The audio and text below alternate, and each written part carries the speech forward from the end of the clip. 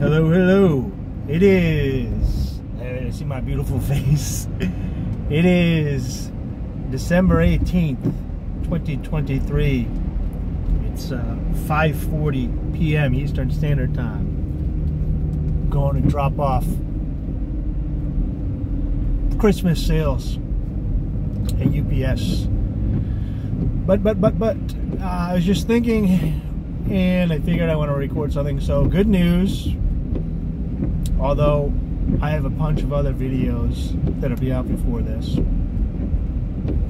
I don't know how fast I'll release them. Maybe I'll release them based on like contests. If you get a certain amount of likes or shares or whatever, or views, I'll release the videos more frequent than once a day. But I cleaned out my office space, I moved a bunch of junk, I donated a bunch of returns and stuff that have been sitting around, I moved my firearms around. So I'm gonna try this week to set up the recording stuff and start recording daily, if not more than daily, in a studio atmosphere, so you won't have to hear my windshield wipers. You're gonna miss the car. You're gonna miss these times when it's big and professional, trust me. The ideas will still be there though. And you have to stare at me in 4K under lighting. But anyways, I was thinking, so for lack of a better term, I just use the term philosopher, right? For myself. If you want to label me, if you need a label, I like the term philosopher. Just the love of wisdom and truth. Philosophy. The love of the wisdoms. But in the everyday vernacular, and I wouldn't, and I'll go into depth once these questions start arising and coming up, but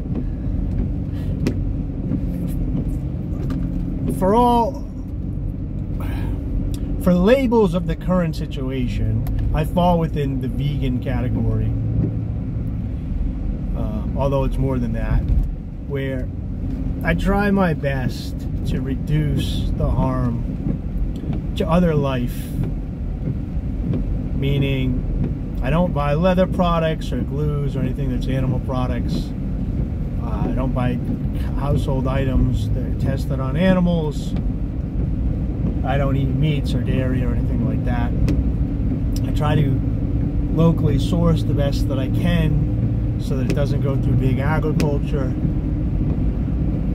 I am driving a car right now, so I know that there's critters and stuff that are in the way, but I do my best. I've been like this since 2015. It's a philosophical choice, not an emotional choice, but I'm not going to dive into the reason and evidence log right now. Argument. I just see from both sides, because most people that call themselves vegan are democratic lefties on the left. And it's become crazy to me that how contrarian and political everybody is, that most people are like, they're posting meat memes just to be contrarian to, like, PETA. PETA doesn't represent most vegans, by the way. It's similar to, like, if you're an atheist, you wouldn't say that atheist.org is for you. And if you would, you've just joined another religion. So PETA's just the animal rights organization. It's not, you don't become vegan. You don't join PETA to become vegan. It's like saying, you can be libertarian and not join the Libertarian Party. You can play baseball without being in the MLB. You don't have to join an organization to enjoy stuff. But what's interesting to me is how you know, as an outsider, as somebody that mostly talks to conservatives and libertarians, you know, I assume, I don't know how many lefties interact with me online. But it's so interesting to watch people that aren't vegan get triggered by vegans and vice versa. But my alliance on this one does lie with the vegans, because their stance is that they at least say, well, they believe it's murder. So murder is pretty triggering to watch stuff get murdered. But to watch vegan people be vegan, and to watch a whole counterculture of, well, I'm eating meat, I'm eating extra meat, I'm making meat memes. It's like, you're just triggered by vegans, so you've become the soy boy.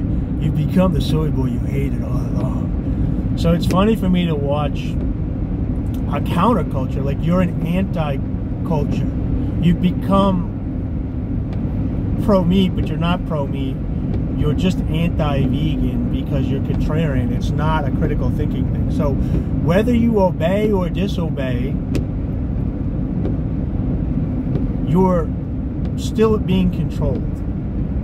So when people are saying disobey the government, it's like, well, no.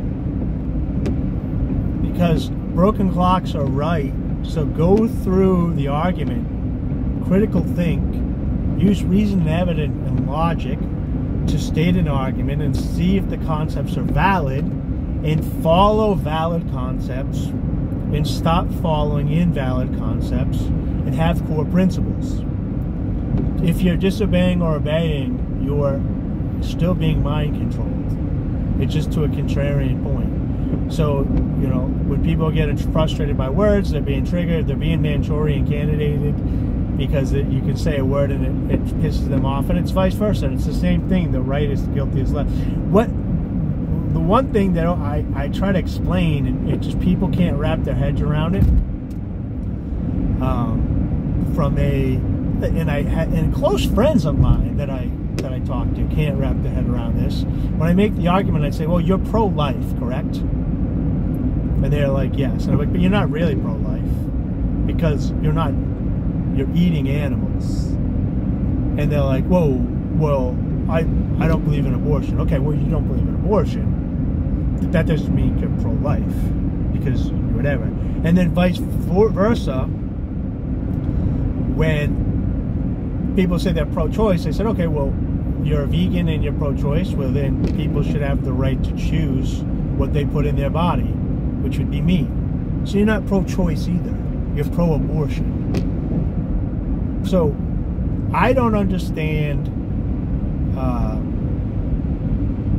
pro-life omnivore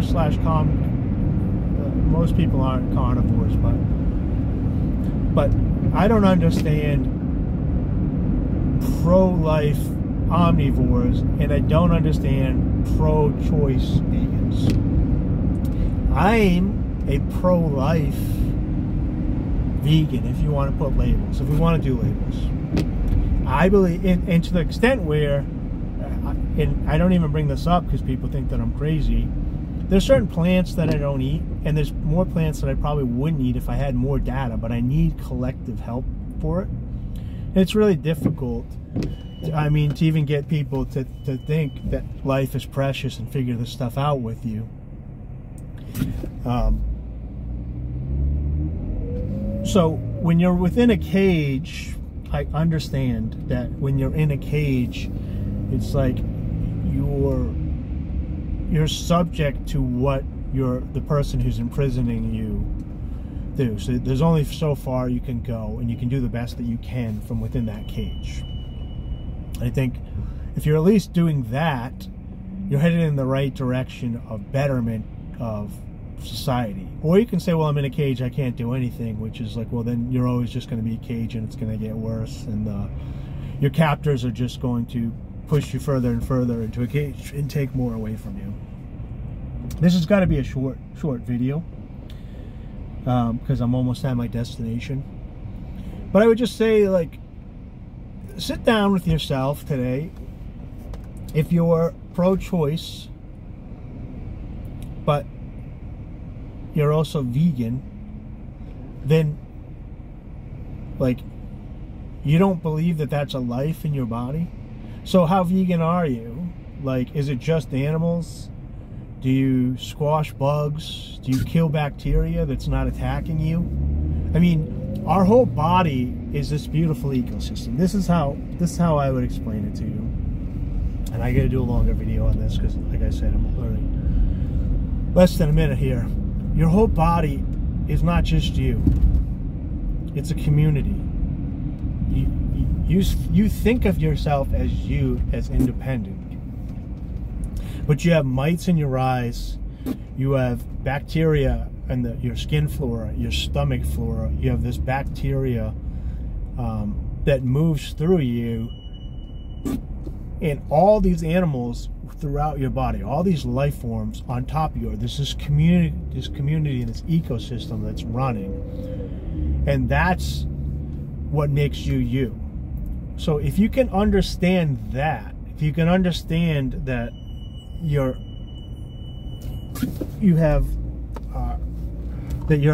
healthiest when you have good probiotics and bacteria and healthy skin flora and healthy mites in your eyes, and and you have that, and you have the proper nutrients. And again, I'm not going to get, you got nutrients and stuff. I'm trying not to get, I don't want to go too deep. If you can understand that and just extrapolate out and think about how the world might look in a place where we treated all the surrounding life like that, in a situation where it's an ecosystem with one another, and the ones that are attacking you, like if you're getting attacked, a virus isn't technically like a life form, it's like a RNA strand, but it still almost acts like a life. So if you're being attacked by a virus, it's not necessarily innate. It needs hosts. But if you're being attacked by that, you can defend yourself. So if you can still defend yourself in a particular world, and the animals could defend themselves, and you can defend yourself from animals and such. But the idea is, people just, I mean, it's 2023. How do you even set your car alarm off and then not know how to turn it off? Namaste. Okay, so once you understand that you're not an individual, that you're an ecosystem, branch that ecosystem off from what you can control, and then eventually, if two people understand their ecosystems and they're branching off the control, they can control their current ecosystem together. 2 people, 3 people, 4 people, 5 people. If we branched outward with a principle that all life has self-ownership and wants to live, then we can figure out a healthier society. And the way that life that doesn't value life communicates with you is through initiation of violence towards you to kill you. So there could be life forms that don't value life. That's fine. That's their choice. But then we could, defend your life against theirs, because they're not valuing your life, and they do that for communication. And people are like, well, you can't communicate with a dog, you can't communicate with bears, you can't. Yeah, but you're also not communicating with an attacker with a gun. So when she's not like, if an attacker points a gun at you, that's enough communication for you to know that he doesn't value your life. He doesn't have to say, pull a gun and say, I don't participate in the non-aggression principle. I am about to initiate force against you, and let's communicate. There's non-verbal communication that happens all the time, and people play stupid when it's non-human centric, the communication between different life forms. But it goes on all the time, where things are communicating. And I've been saying this for over a decade now, being made fun of, but as it always does, science is starting to catch up with the philosophy. People are looking at plants and fungi and looking at the communication between animals, plants, ecosystems, and starting to realize that there's a complex web of communication that they claim is inferior, but doesn't. Just because you don't speak a language doesn't mean that it's necessarily inferior. It's just a different language. So, all right. So back to what I was saying is, maybe do some soul searching today. I'm not asking anybody to be a vegan. I'm just saying, sit for a second and be empathetic or sympathetic to other people if you've made some changes in your life. So if you are a vegan, but you're pro-choice, ask yourself why a life form growing in a body that's potential life doesn't consider life to you that you want to protect. Is it a selfishness? Is it a non-accountability things? What is it?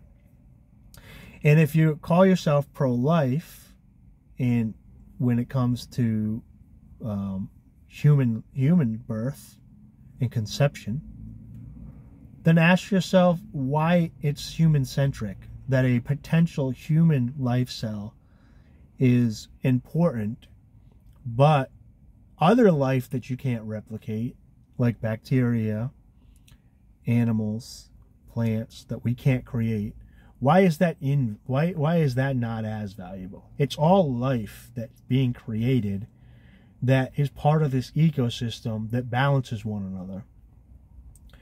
And like I said, you need the mites in your eyes and the bacteria and the flora and all that stuff. Just like most of this other parts of the ecosystem work together. And maybe some of it doesn't need to be here because it was born from a place of not protecting life. But so maybe some of it's, and maybe some of it disappeared that needed to be here because we should have been protecting life, valuing life. And because similar to how an individual evolves by outside forces, the whole environment and the ecosystem also evolves alongside one another in different directions over time. Because I don't understand it. It seems counterintuitive to me. Not counterintuitive. It seems hypocritical to me to be a pro-choice vegan or to be a omnivore, whatever, and call yourself pro-life. So then just be honest. Maybe you want to start calling yourself anti-abortion or pro-abortion, because that's truly what you are. And maybe that's the point of those political words, is to tangle everything up without any rhyme or reason and evidence, without a core principle, so that it is an ongoing argument, because you can create these false dichotomies. And when you create a false dichotomy, it'll always end in a battle of division, because there is no, I don't want to say objective truth, because I got a whole thing about truth. I don't think you can find truth, but there is no current theory, objective theory of a valid concept that we can understand at the time when you have a false dichotomy being created. I don't even know if it's called that. It's just like a hypocritical dichotomy where you're splitting these two things up that look like core principles, but they're not core principles. The principles themselves are contradictory. And then you take two contradictory points and you put them against one another, so you can't come to a conclusion because you're both arguing from an invalid concept. So, all right, some stuff I wanted to get off my mind. So I hope everybody's doing well. This will probably come out, who knows. All right, take care.